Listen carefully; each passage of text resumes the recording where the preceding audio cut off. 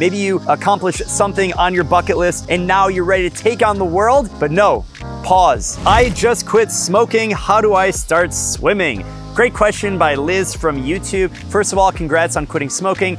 That must be really, really challenging. And so for anyone who is trying to change their habit, behavior change is really, really difficult. So here's what I have to say about someone who's just trying to get into swimming for the first time, or maybe they're making a comeback. It's really important that you start small. A lot of people try and bite off more than they can chew. You're so excited, you have all this motivation. Maybe you accomplished something on your bucket list and now you're ready to take on the world. But no, pause. Take a deep breath.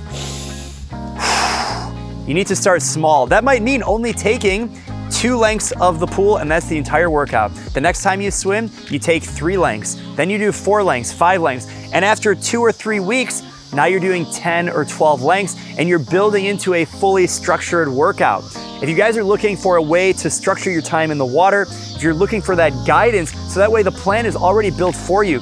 You don't have to think when you go to the pool. Make sure you check out the MySwimPro app because we can deliver a personalized training program just for you. One of my favorites is the Couch to 1K for our beginner swimmers. We also have technique training programs in there as well, but it's really important that you have some kind of structure, just like you quit smoking, just like you're losing weight, any other goal or skill that you're trying to achieve. You need to have a plan. That is the most important thing. And any good plan is going to do 2 things for you. It's going to be personalized to you, so that way my plan is different than your plan is different than Jerry. Who's Jerry? Different than anyone else's plan. It's really personalized to you.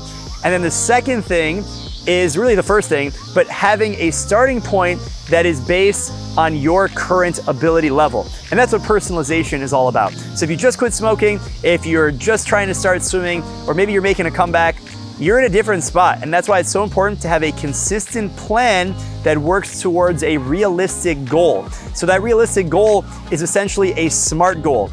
It's specific, measurable, attainable, time-bound, and it's results-oriented. It's relevant to whatever your goal is. So as long as you have a SMART goal in mind and you have a plan, you can make progress. But like I mentioned in the beginning, the biggest mistake that you can make is starting out too much too soon.